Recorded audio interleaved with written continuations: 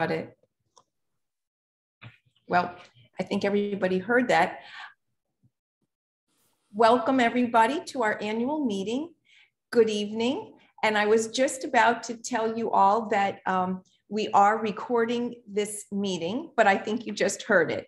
So anyway, I'm going to get started. My name is Julie Muckamull, and I am co-president along with Hannah Hostick of the Stirling Road Library Friends Group. And I want to welcome you all to our annual meeting this evening. Our agenda tonight will include a slideshow created by our very own board member, Joyce Abraham. We're going to have greetings from our honorary guests and the installation of officers and board members of the Friends Group. We will then enjoy a lecture by Howard Finkelstein, who will speak about his hit creation, Help Me, Howard. I'd like to now call upon my co-president, Hannah Hostick, who will say a few words and introduce our slideshow presentation. Hannah? Hi, everyone. Thank you, Julie. Navigating our journey through COVID has challenged our group on so many levels. Should we meet in person? If so, what are the guidelines? How do we continue to serve our community using Zoom? How do we handle Zoom fatigue? Will our community continue to support our group and our library during this time? The answers, my friends, are captured in the video put together by Joyce Abraham with original music composed by her talented son. Joyce? Okay, here's going.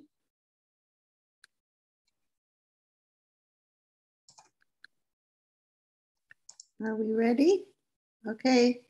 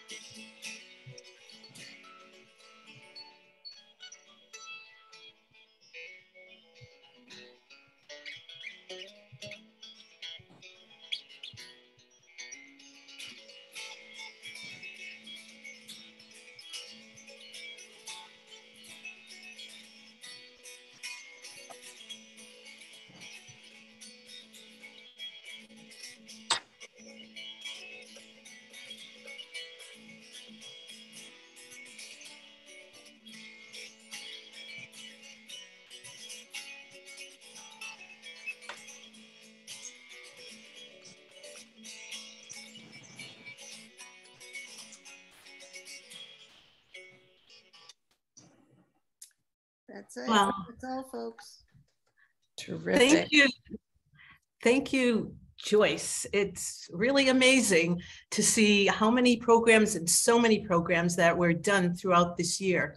And it's Lots clear more that, many pardon? more. Many more. That they couldn't put on. Well, you've given us a wonderful taste of it. And it's clear that even though what we hope is the tail end of a pandemic, our friends continue to see the need for a library and to connect with others who support our public library. Finding the appropriate balance between inline and in-person programs will continue to challenge us in the coming year. But we're up to that challenge. And with your support, we will continue and find innovative ways to handle that challenge. Back to you, Julie. Thanks. I'd like to now recognize and thank for their continual support our honorary board members. They are County Commissioners Beam Fur and Tim Ryan, State Representative Evan Jenny, Hollywood Mayor Josh Levy, and City Commissioner Adam Gruber. Adam Gruber will now say a few words on behalf of the honorary board. Adam? Unmute. Okay. Hi, everybody, and happy to be here. Honored to be an honorary board member.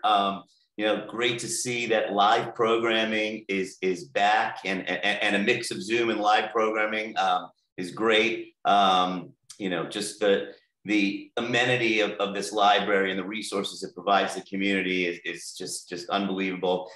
Personal story, my son, Micah, last year did Florida Virtual, and he probably spent 80% of his time as far as his schoolwork going to the library and using that. And I don't think he would have gotten through 8th grade if that library wasn't there. We would have had to find something else. So it's much appreciated all your efforts. I think it was a year ago that I was walking through a park doing this. That's right. Yeah. And programming was not back. So it's just great to see. And, wishing you all who celebrate a sweet, happy, and most importantly, a healthy year to come. And just happy for all that the library provides and all the hard work of the board members and volunteers. Thank you. Thank you, Adam. We so appreciate you joining us this evening, and thank you for all your support. Thank you very much. And now Jill Sears, the Assistant Director of Broward County Libraries, will greet our members. Jill? Good evening, everyone. I hope this message finds you all in good health and good spirits. I want to convey the Library Division's appreciation to you as a Friends group.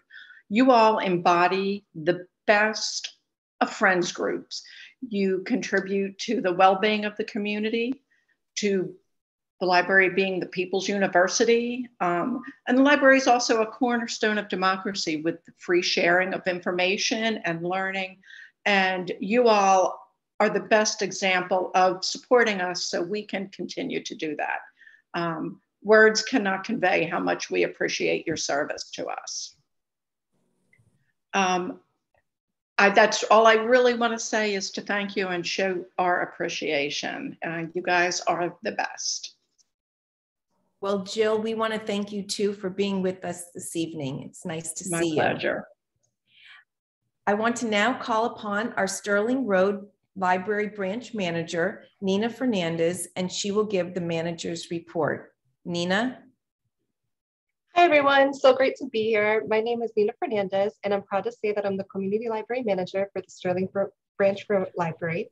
I have been in this role since March 2021, and everyone has been so wonderful and welcoming with open arms.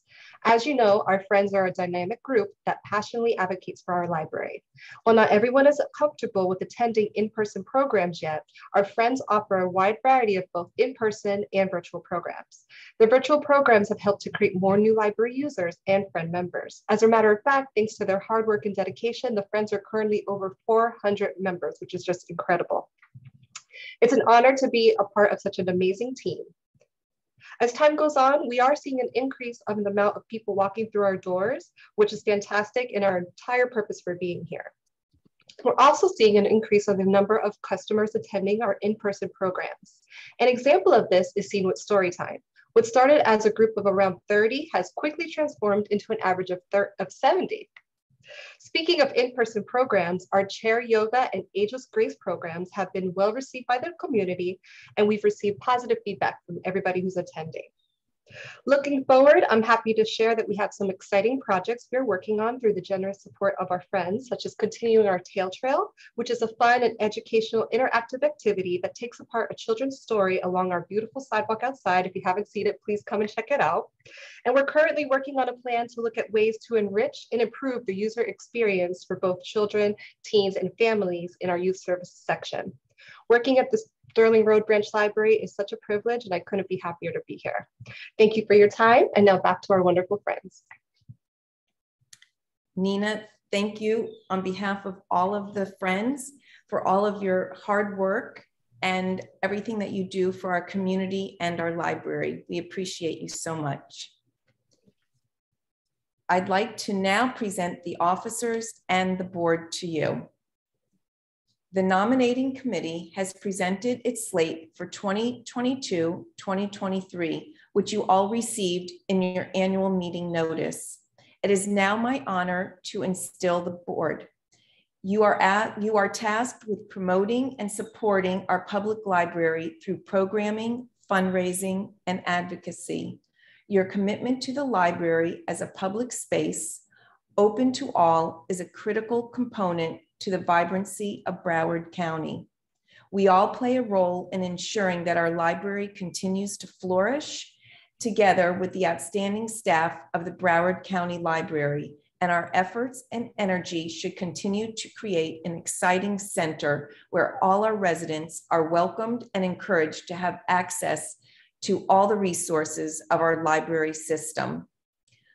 Officers and board members, please unmute your microphone, and when I say your name, please state whether you accept this responsibility. The board members are in alphabetical order. Dick Blattner? Yes. Dick, okay, thank you, Dick. Christine Lorber? Yes, thank you. Thank you. Rhonda Martin? Yes. Thank you. Marilyn London? Thank you. Thanks. Rebecca Lemmelman? Yes, thank you. Thank you. And Fern Cantor? It's my pleasure. Thank you. Joyce Abraham? Yes. Susan Metch? Yes. Thanks. And Kay Silver?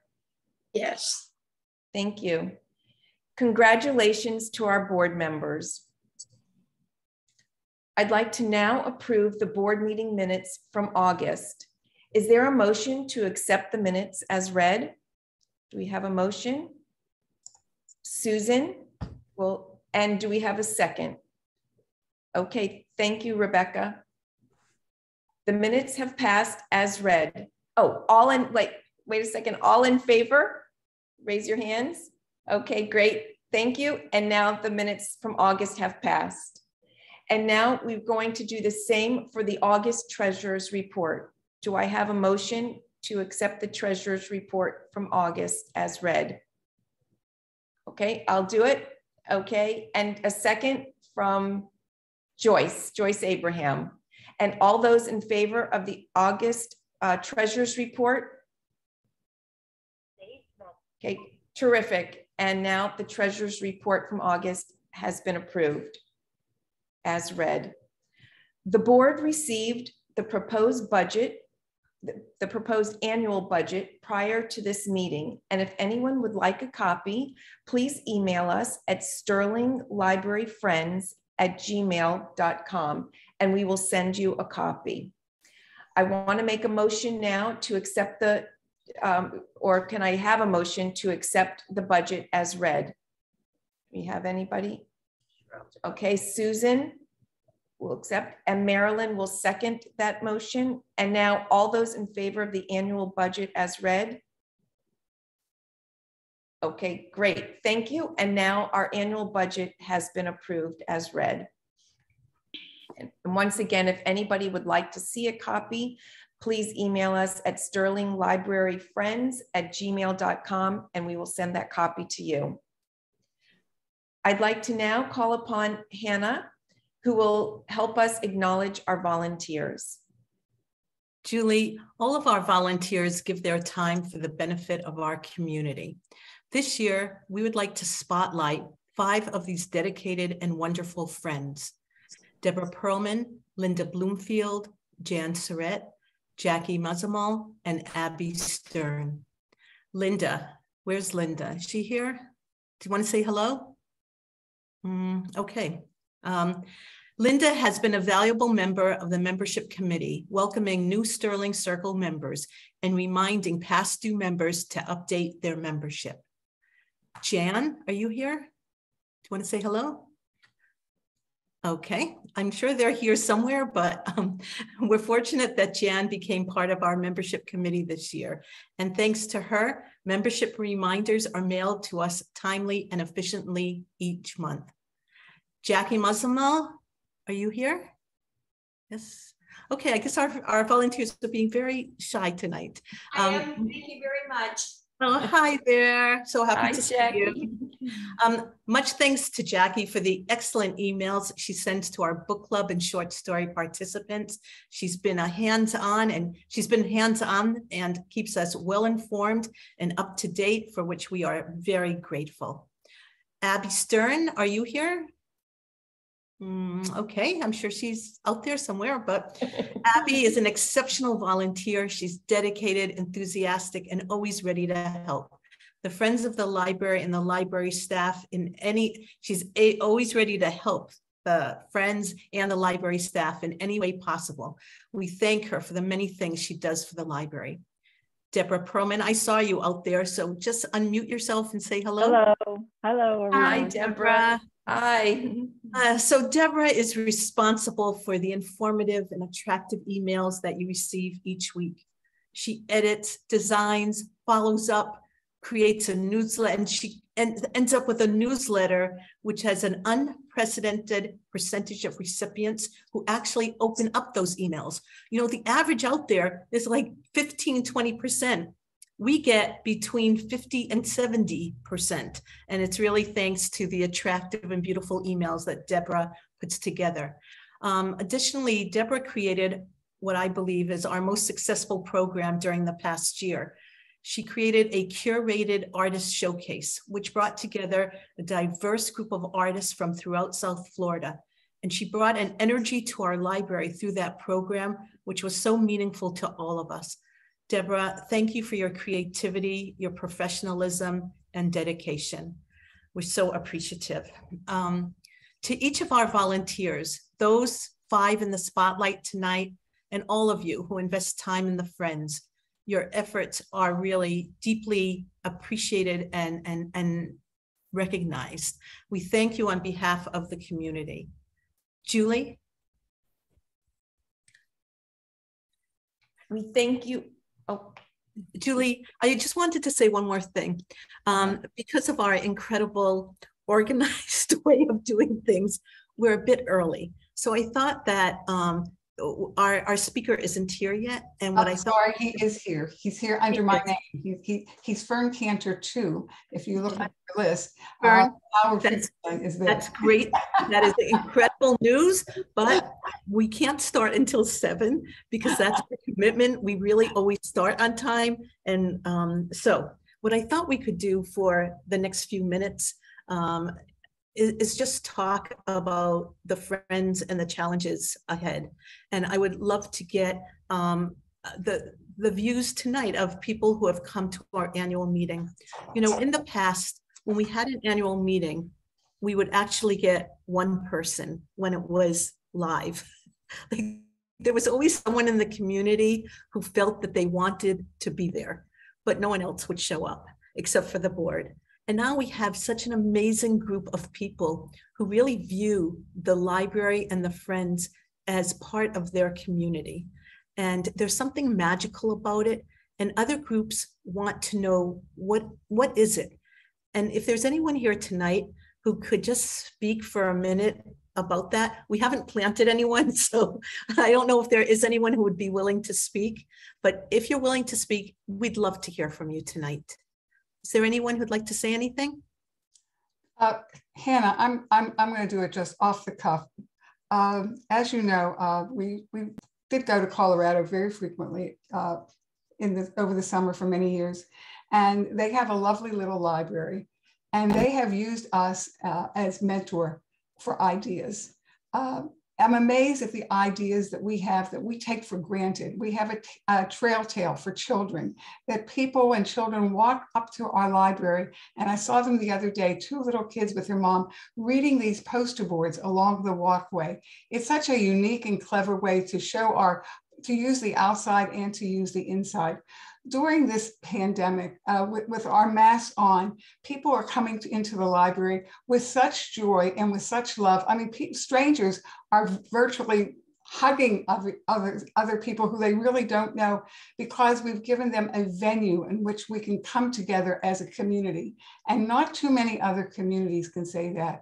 We have a membership of over 400, and that's because of what we give out to the community. You give what you get, ladies and gentlemen, and I'm very proud to be a part of this community and of this library. Thanks, Fern. That's pretty good for off the cuff.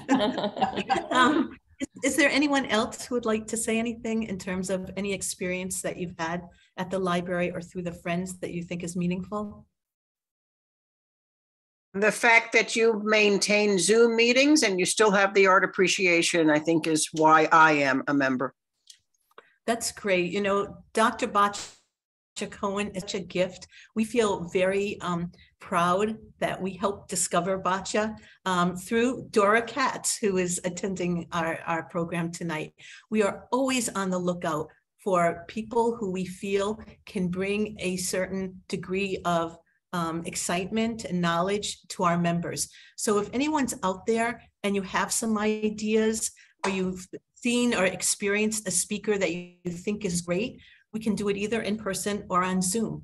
Deborah Perlman is a fine example of someone who just wanted to create an experience for other artists like herself.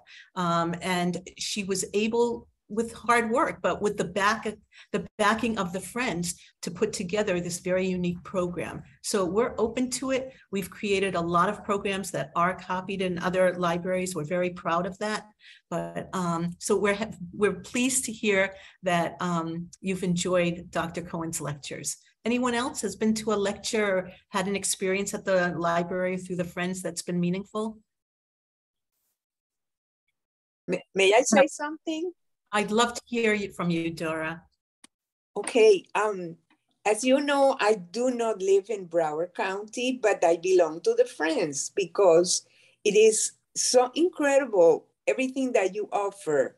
And especially when we had the pandemic, it was part of my life to be able to do something during those days. And I'm still joining not in person yet, but by Zoom. And I really congratulate you and everything you have done and everything you are continuing to do. So all the best, all my best wishes. Thanks, Dora.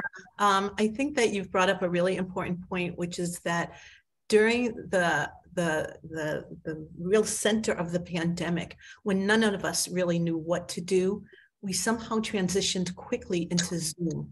And I think that for many of us, the library programs were so refreshing and helpful and made us feel connected. We had speakers that were really on a national level, incredible lectures, and even smaller programs like the short story, well, the short story group wasn't on Zoom, but the New Yorker, which was a small group where people could come and discuss issues that are, current and of concern to them. And I think that it was really remarkable that when most groups, actually most Friends groups, died during the pandemic, they just fizzled out because they didn't know how to keep keep going during the pandemic. And I think that this was pretty unusual that we were able to do that. Jillian? Yes, no, I just wanted to say thank you for the book reviews, the monthly book reviews with Linda Levin. Those have been great, and it was great during the pandemic to have it with the JCC and have those on Zoom, and then now in person. they're doing in person, both in person and on the at the JCC, which is great to accommodate everybody, those who want to come in and those who still want to just do Zoom. So thank you. That's been great. Thanks, Jillian. And that was one of our creative responses. We know that for the most part, when you do Zoom and in person at the same time, someone loses out. The people either, it just doesn't work the way we need it to work out. And so the fact that the J was a willing partner and allowed us, it really, together we created a hybrid where people could either go in person or on Zoom, I think was pretty unique and wonderful. Jackie?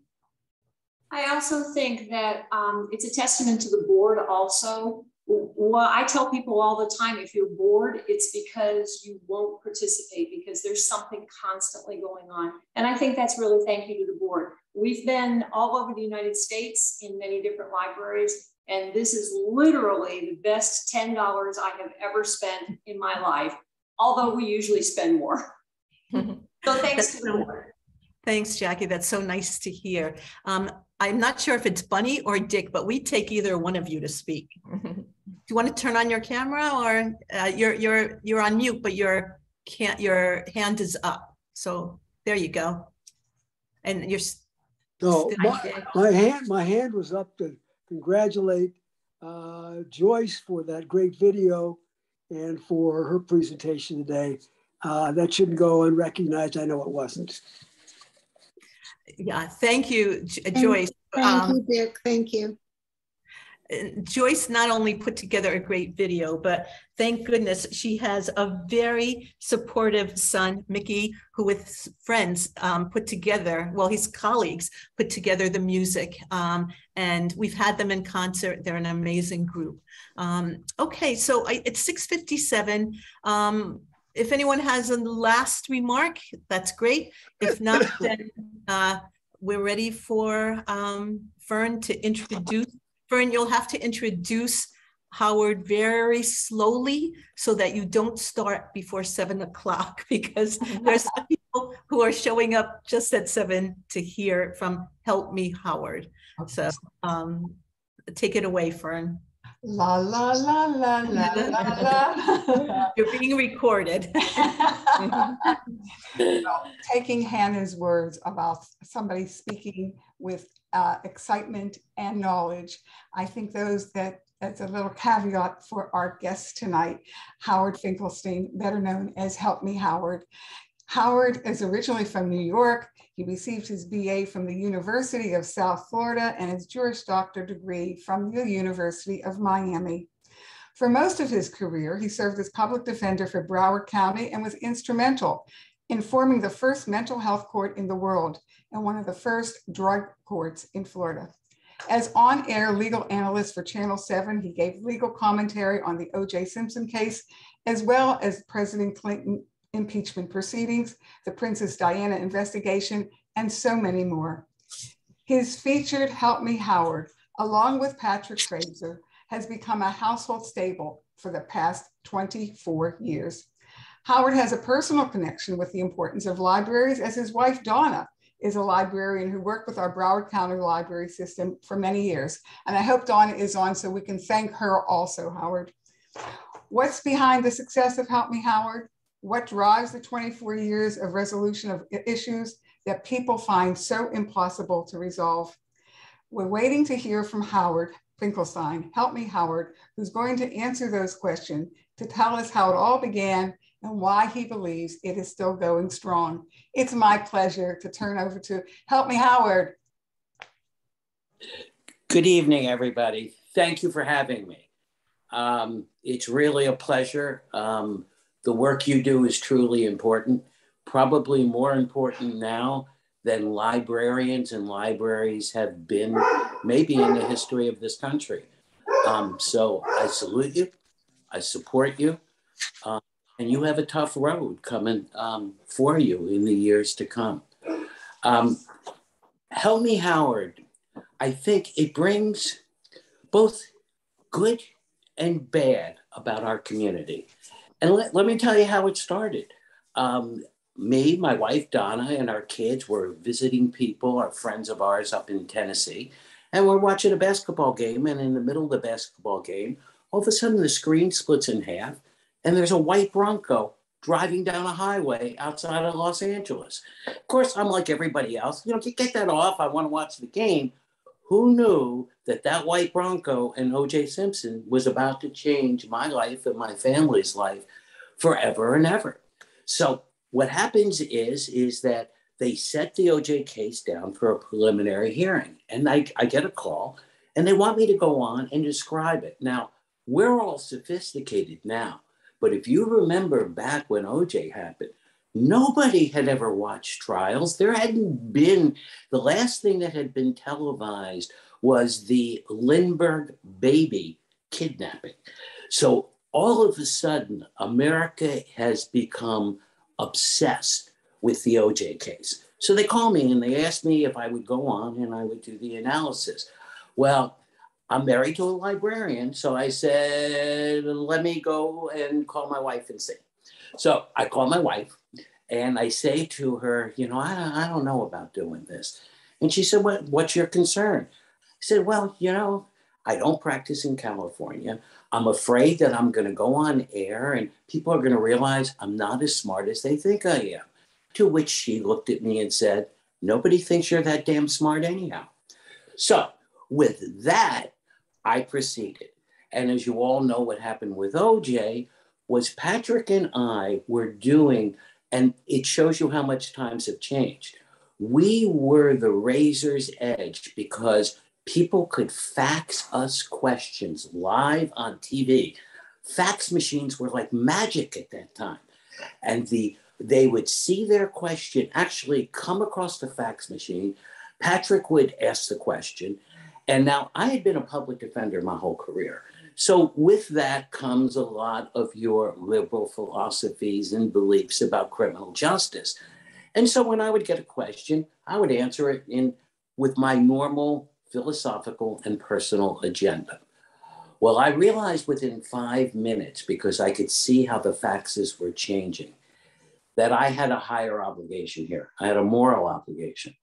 People were reacting to what I said, and they were believing it.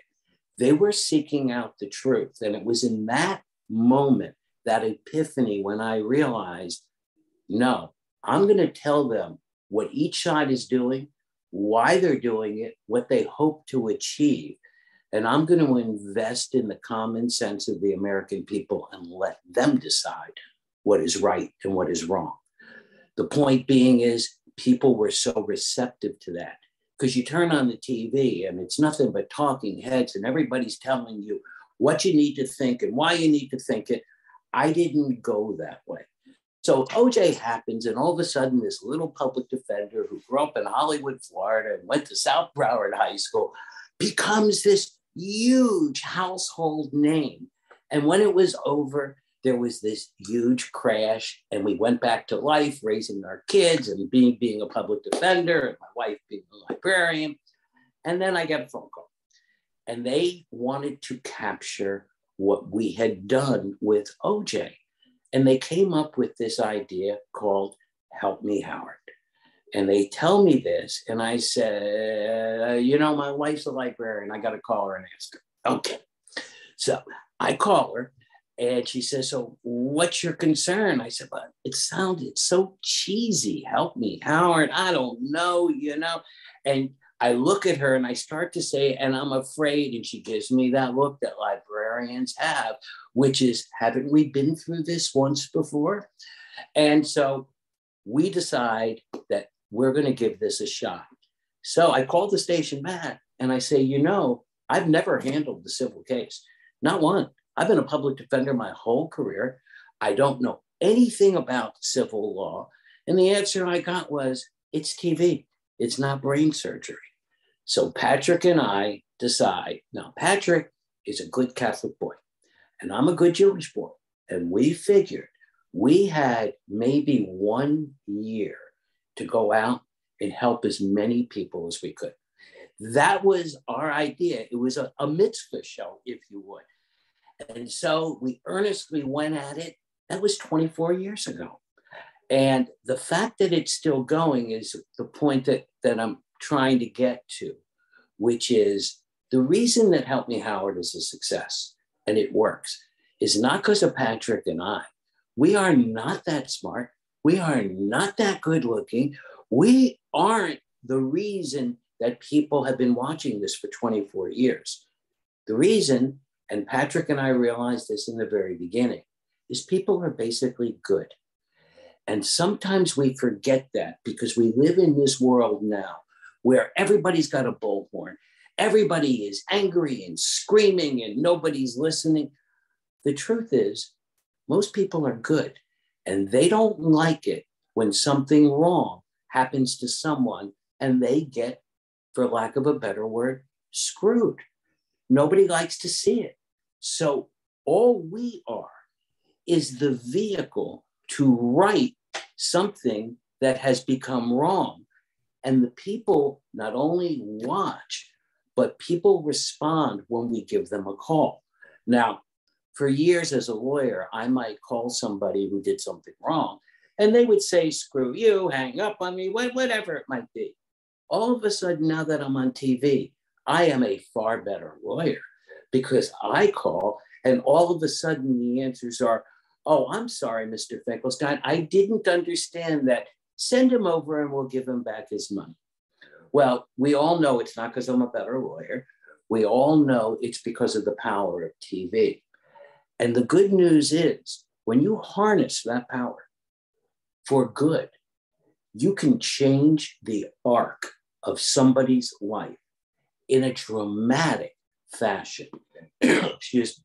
To give you an example, and this was my favorite episode. We did 3 different chapters of it. Someone comes to us. Now, most of you know that most of us, what we deal with are leaking faucets and somebody who buys a product that doesn't work, or a neighbor's tree is the roots are starting to come across your property line. Well, every now and then something comes across where it just stops you. And a woman by the name of Margaret Daigle calls and says that she needs a liver transplant. And at the time, the only place you could get a liver transplant was at Jackson Memorial. That was the transplant hospital that was down here. And she goes down there and they said, okay, it'll be $250,000 down and $250,000 after the transplant. Well, she'd been a waitress all of her life. She didn't have $500,000. And so she contacted us and it didn't sit right. We didn't know why. And we began to investigate. And what we found out was, one, that in Miami, because they have a penny sales tax that goes to indigent healthcare, transplants can be had by poor people. So we filed a public records request, and we wanted to find the name of every indigent person from Broward County that had gotten a transplant in what I forgot what year it was. And we get back the answer, 0. Okay, so that means either Broward County has the healthiest homeless people in the history of the world, or they're being denied transplants. So we start making phone calls and we try to find out, because there's supposedly a path for those who are from Broward and are in need of a transplant. Miami-Dade doesn't want to pay for Broward citizens to have a transplant. Then I found out that one of our commissioners' child had had a transplant. And then I knew something was afoot. Everything number that we called referred us to another number. And that referred us to another and to another. And we never got to a person. The whole system was set up so that if you were poor and you were from Broward, you would die. It was set up that way. It was intentional and it was hidden. Once we exposed it in the first show, well, all of a sudden it got everybody's attention. And as a result, Margaret got her liver. It saved her life. She lived for 5 years after that and had a wonderful life during that time. And Broward County opened up a transplant center for those citizens in Broward County who are poor. That stopped Patrick and I in our tracks. This was so over our heads, so outside of what we were doing. And we came to realize that we were becoming part of the safety net in South Florida. And that is a little scary. And like I said, the story about Help Me Howard is both good news and bad news. It's the best of things in the world and it's the worst of things. The fact that you need a show, we're a TV show. We don't have a big staff. It's Patrick, it's me, my good buddy that I went to high school with and have been friends all my life, Steve Michelson, does the research. That's it. There's no minions running out and doing all this. And the fact that we don't have a sufficient safety net in South Florida is the reason that we exist. And when you're poor, and I'm not telling you anything that you don't know, because libraries have become the repository of poor people's children so that they can work during the day so that they can feed them at night. When you're poor and you can't afford a lawyer and you don't have a voice, well, when your apartment has feces bubbling up through the sink and through the toilet, what do? They live like that. But when they place a phone call to us and we can put a camera, a light on it, all of a sudden their lives change. Even things like there was a woman who'd been homeless for 20 years and she called us, she was in jail. And all she wanted was teeth. Teeth. We were able to get her teeth. We were able to get her out. And because of viewers, you have no idea. People send money. You see these people on TV, and there are so many people in the community that send big amounts of money and dollars and coins because their heart tells them to help. Well, this woman who'd been homeless for 20 years now has an apartment that she pays for because she has a job. I don't know if you just saw a few weeks ago, we did one with a woman with 6 children, homeless, looking for a place, any place, and she was fleeing from an abusive husband. It was very difficult because she didn't have birth certificates, she didn't have, the history was all messed up, and she was trying to keep her location secret from the person that was pursuing her. We told that story. That person now, those kids are not sleeping on a bench anymore. They're sleeping in a bed. Those are the stories that make Patrick and I just so grateful. I told you that in many ways, this is because he's a good Catholic boy. I'm a good Jewish boy. We get the honor to be the fingers of God, to help people.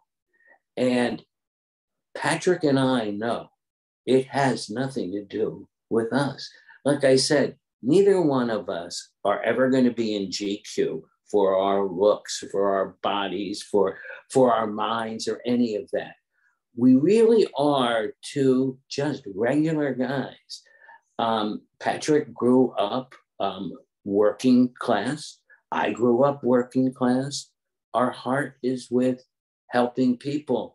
And the truth is, it's done more for Patrick and I than for all of the people that we've been able to tell stories about. Whether it's puppy lemon laws, you go and you buy a puppy, they tell you, and you love this puppy and it's sick and they don't want to treat it. Your choice is either give back the puppy to get your money back, knowing they're going to kill that puppy. Whether it's helping there, whether it's finding the lost dog of a little girl, or getting back a dog that belonged to the deceased child of someone. Whether it is, and the problems go on and on and on. There are so many problems that people have. And I'm sure you guys have noticed, life is getting harder and harder. And it's harder to make ends meet. Look at what's happened in our housing market here. The people that we're trying to help are the people directly affected. Who can afford $2,000 a month for a 1-bedroom apartment? We have lost control. And when you're poor, it's very easy to fall off the rungs, the lower rungs of the ladder. Now, we don't always just feature poor people. A lot of times it's regular people. You go in, we've had people who've given money to plastic surgeons, and then the plastic surgeon didn't want to do the surgery and didn't want to give back the money. So it can be a wide variety, but I think the important message that I know Patrick and I want to get across is there are so many good people in our community. They really are. They care. They want to help. They will help. And we have just gotten lost, not just our community, but as a country. The divisions in this country, whether they're political, whether they're racial, whether they're class, have reached a point where we no longer see the person in front of us. We just yell at them. If we take the time, what I have found is Americans are special people. We really do care. And we really do want it to be right. And we don't like it when people are hurting. And that's what Help Me Howard has been a success. And like I said, we're finishing up, I think, 24 years, which I told you when we started, Patrick and I figured we had 1 year at most to do it. And nobody's more surprised than Patrick and I at the love, the affection, the success, and the reaction of people to it. I can't tell you strongly enough what an honor it is when you get to be the vehicle. See, you watch the show, I actually see them break down where they have hope, where they had nothing before, nothing, and nowhere to go and nowhere to turn. And they got to the right person. And the reason Patrick and I are able to do things is not because we're smart, because we're able to find the right person to ask. And if you find the right person to ask, you almost always get the right reaction. And that is how Help Me Howard got started. That's how it evolved. And at this point, it seems like it's going to keep going for a few years. Although Patrick and I are getting so long in the tooth, they may throw us off TV. But that's how it changed my life in every way that you can imagine. And Patrick and I like to think that the people's lives we were able to change have gone out and done something good for other people. And that's how it happens. You pass it forward, you change the world one act at a time. Howard, what you say is just, it's so meaningful, and you've had so many years of this. Would you be willing to answer, some people are putting things into the chat room, any questions that they have, please put them in the chat and I'll, we have somebody said. Fern, yes. before we get to the questions, yes. I just want to ask people that if they're going to ask questions tonight, this program is being recorded. So please don't use names of people that, have bothered you and have troubled you. And, and I'm sure, well, that's really all I to say. I'll screen them out if you want. Let's see. You're getting a lot of thank you, Howards, and Gail Cohen and everyone said thank you so much. There was a comment made, but there are so many backpackers down here, not so much in New England where I come from, but down here you have to be so careful who you hire. Why don't you talk about that, Howard, a little bit? I know you've had a lot of issues with contractors. Yeah, that's a bad one. South Florida is notorious for it. And a lot of the people that are here, and it's going to get worse because the workers are not going to be able to afford to live in Broward County or Dade County. So they're going to be workers living elsewhere in the state, coming in, trying to do a job here or there. We don't have good regulation. We don't have good standards. We, as a rule, have very poor workmen. But let me tell you the other side. My house burned down 2 years ago. For some of you might know that. And, despite all the trauma that goes along with it, the insurance company and the contractors who rebuilt the house were just phenomenal. It's like anything else. There are some very good contractors out there and very good workmen. And there's also some people out there that are not very good, The ones you have to be careful about are the ones that are really not contractors and they're working under some other contractor's license. That's usually a red flag. Sometimes they're doing it validly, sometimes they're not. The most important thing I can tell anyone listening in this regard, do not pay all the money up front. Your biggest protection is to do it in fourths or thirds and pay it as the work is done. Because in the end, once you have paid them fully, you know, they're going to get to you when they get to you, if they get to you at all. But if they know that 1/3 of the money is still going to come to them when they complete it, that's their profit. So their incentive is to complete the job. Okay, thank you. You're getting a lot more thank you. Julian Rice, thank you for all that you do. Who writes the puns at the end of your stories? The puns, that's also a great story. It's Patrick. Patrick is, and Patrick's a shy boy. Patrick doesn't like public speaking, but Patrick likes to play like he's a dumb country boy. Patrick is brilliant and such a talented writer. The puns are all his. When the show first started, I'm told that the owner hated it. I didn't even understand them. It was like, I remember when Lawton Charles was running for governor, and in the last debate, he stood up there and he said something about when the he-coon stands before the morning light. And I'm going, I'm a city kid. I don't even know what they're talking about. Patrick does it. And the funny thing is, wherever I go, I hear, I hate those puns. And everyone then tells me word for word what the pun was. And what we've learned is people love to hate those puns. And that's why they're part of it. Oh, wonderful. Great. That's a nice story.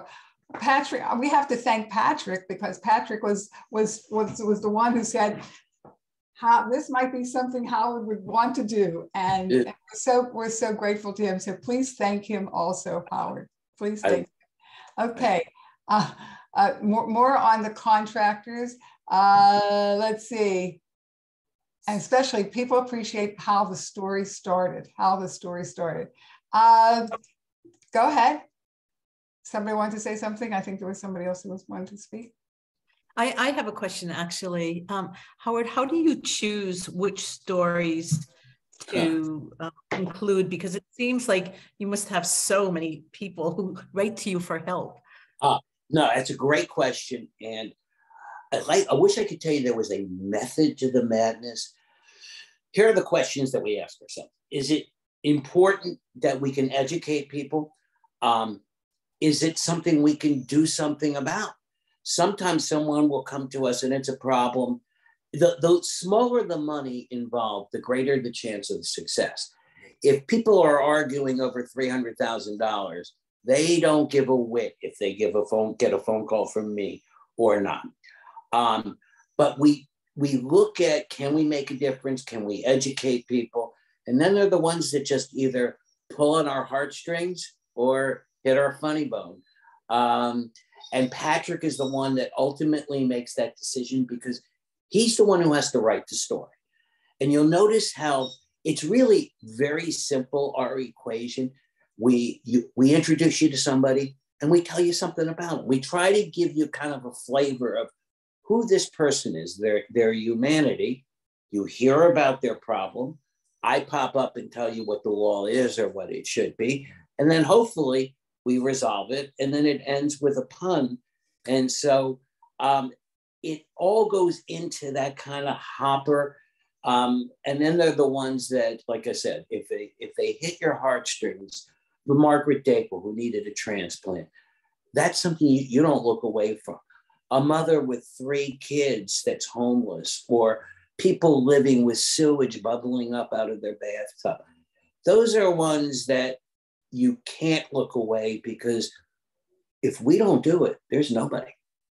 And that's the bad part of our community. Like I said, if we had a good safety net in South Florida, there would be no Help Me Out. Howard, I want to ask you a question, if I may. And that question is, with 24 years of impact and intelligence and visibility, have seen, I mean, you've gotten Broward County to do the law on for the indigent. Has there been any other changes because of Help Me Howard's visibility out in the community? Yeah, you know, it shocks Patrick and I. We'll do an episode, and if it's an issue that's a cutting edge issue, you can bet that week it'll be shown in the legislature. And there have been many laws that change. One of the things I forgot to tell the story, we had his parents contact us. They have a young infant, and he had, I can't recall what it's called, but it has to do with the swelling of the skull and all that. And there was a helmet that was experimental at the time. And we got involved and we got this kid this helmet. It wasn't expensive, but the family couldn't have afforded it and he couldn't have gotten it. That kid ended up becoming valedictorian of his high school 20 some odd or 18 years later. So that was one of the more moving things. We've had police departments, when we do episode, will call. And it's really funny because, you know, my whole career as a public defender, and the police chief will call and want to know what Howard thinks about it and whether they should do it. And Patrick and I just get the biggest kick out of it, which brings me back to that original lesson of morality, which is I can't ever come to fool you. I have to tell you the truth, because when people give you that platform, they give you that ability to effectuate change, you damn well better tell the truth. Let's see, Gail said too, you mentioned some stories that are funny. Can you tell us about one? Oh, we've had, we did one on Muskogee ducks. This is way back in the beginning.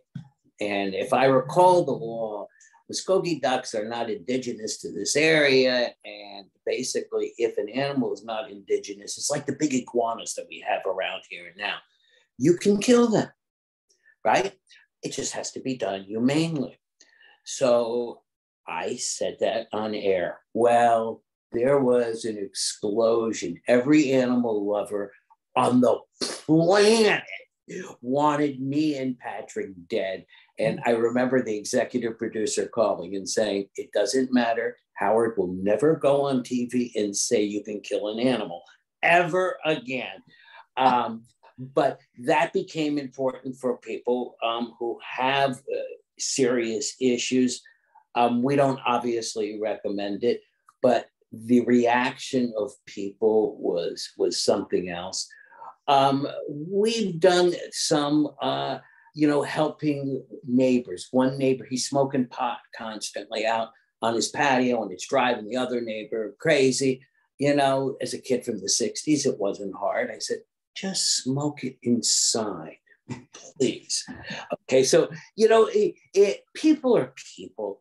And, as our life gets harder and we feel we have less energy, our body aches, we have financial issues, all of a sudden what our neighbor does really ticks us off. It becomes so amplified.